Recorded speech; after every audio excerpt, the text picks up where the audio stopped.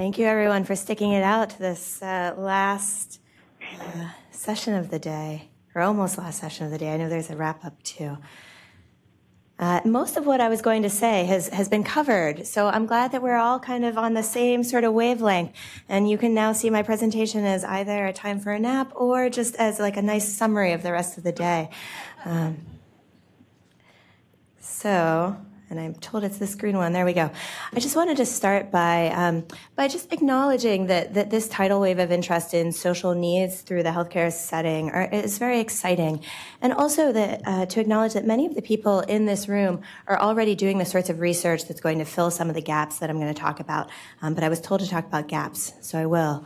One gap that Dr. Fichtenberg actually touched on is that we have this whole hodgepodge of social determinant of health, mainly screeners meant for use in clinical settings, but we have less research on developing, validating, and standardizing what tools should be used to measure social determinants of health for research. And having a set of good standard tools would be helpful. It would allow us to better compare our results across studies. It would also be helpful for researchers, say, who social determinants isn't their primary interest. Maybe they're doing cardiovascular disease or diabetes research, but they would be able to take a set of measures if they were easy and incorporate them in their studies.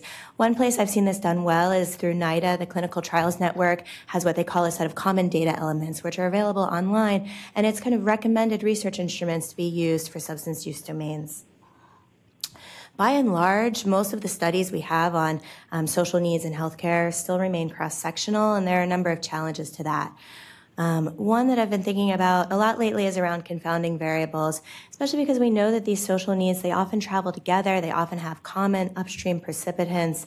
And so just to give an example, and this is nothing against food insecurity, this is just for illustration, and of course all of Seth's studies on food insecurity are perfect. But just for the sake of illustration, say you do a study, a cross-sectional study, and you find that food insecurity is associated with bad health. But what if really it's just that food insecurity happens to travel along with housing instability, and it's actually the housing instability that's related to the bad health, but the authors didn't adequately adjust for that. Or maybe it's some upstream undefined factor that's actually related to the bad health. And it's not just academics, it's important because if we think that the driver is the food insecurity, then our interventions will look like this. But if we think our driver is something else, then we would look towards different interventions.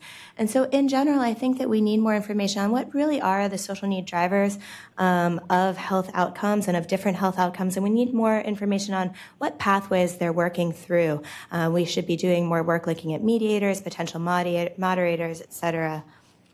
The other thing, of course, is that cross-sectional studies can't really tell us much about causality or directionality. Of course, longitudinal research would help with the directionality issue. It would be nice if we had some large prospective cohort studies over several years where we interviewed people every 6 months and whatnot. In the absence of that sort of time and money, some people have done creative work, including some people in this room using administrative data. A lot of the administrative data sets that we often use as health services researchers are sort of lacking in robust social determinant measures. But there are ways that you can combine health services data with data from other sectors. Something that I do in my own research is to do patient-collected data at a baseline time, so surveying or interviewing thousands of patients and getting robust social determinant information at time one, and then getting their consent to link their data and look at their data going forward in the administrative health records to see what effects the social determinants have on downstream outcomes. And in general, like Dr. Fichtenberg said, I think that we need more intervention research. We're at the point now where we need more information on what works. And I could talk about a whole lot about interventions, but instead I just want to talk about outcomes. And this has been touched upon, but you know, most of the research so far has been on process and social need outcomes with less on downstream health outcomes, as we've heard. And I thought it might be useful to think about kind of a more traditional medical analogy. So let's take, for example, a statin drug to decrease cholesterol. So that might look like a doctor prescribing statin, and then the process outcome there is that your patient takes the statin. And the intermediate outcome is, say, a 5-point decrease in LDL. But ultimately, what you care about as a physician and as a patient is how that might affect somebody's cardiovascular mortality or other outcomes that are important for patient health. Now, contrast that a bit to an example with a social need.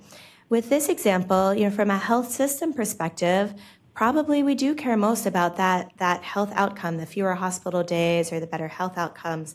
But from a societal perspective, we also care about that intermediate outcome. Unlike the LDL example where like a 5-point difference in your LDL doesn't really have any intrinsic value, giving somebody who's homeless housing does have an intrinsic value. And you know, it's undeniably good that we're giving people food who need food and housing who need housing. But I think as a group, we need to think more together about what sort of outcomes we really care about and what we're looking for. And of course, just a note that's been made, but just theoretically, we would expect that some of our social needs-based interventions are going to take a while to result in a health effect, and how can we address that as researchers?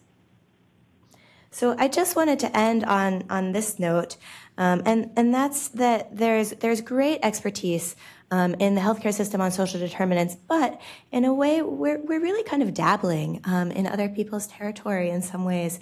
And in all of our research and our work in general, I think it's really important that we involve the experts from the stakeholders out of sectors outside of the healthcare system. And I think that we need to do some more thinking about like what our end game is. And when we think about what our end game is, we need to take this universal view. So, for example, what I'm talking about is, to me, if all of our work kind of in this sphere kind of just results in more money going to the healthcare sector, so that things like housing and food insecurity increasingly need to be funded through healthcare because that's the only place where the money is, that's not really a win. And so, you know, I think we can invest in healthcare system-based social interventions, which I do think that there's real value there. But how do we strike the balance with investing directly in social service systems? And overall, we need to do some more thinking on what's the best role for us as the healthcare system. Thank you.